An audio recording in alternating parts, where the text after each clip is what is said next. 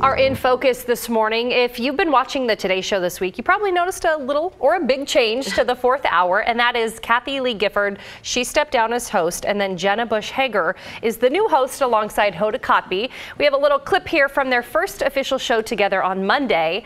This was kind of neat. Yesterday, I got a chance to interview both of them about what we can all expect from their new format. It is day one for Jenna Bush. I'm so excited, Jenna. And congratulations on the new team. How are you two feeling about it? Today just felt hilarious and right and a lot of what we want this show to be. You want to just watch something that makes you feel good, makes your heart feel good, makes your soul feel good, and makes you crack up a little bit. And we hope that that's what this show will have. Just make the days better. Awesome. Were you guys nervous? I know you have done many shows together, but you know, when the spotlight's on you, did it feel any different? And yes, we were. Yeah, we could feel, we felt each other's heart pounding, and it was the first day of school, jitters. It was all of it. I mean, what do you hope to do differently, or what do you hope to bring to the show? Hey, here we go. I think just by the virtue of Jenna being on the show, it's a different show.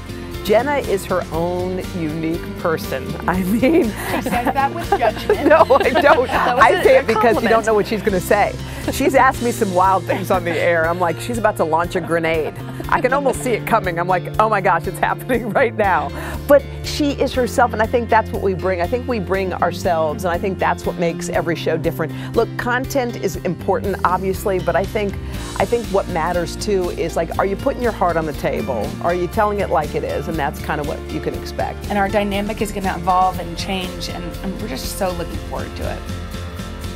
They're such a fun team. And coming up on today's show, actor Tracy Morgan, who has a new cookbook. He's going to cook for the ladies. And then, Rod, I know you're very excited about this. So the Brady Bunch cast members are coming on, and here's why. They have a new HGTV show where they're renovating the Brady house. So they're going to be on talking about all of that. So there is a twist of why they would have the Brady Bunch. Well, yes, there's a reason. You weren't too sure about the Brady Bunch earlier in the show. That's one of those shows, if I'm watching like TV Land.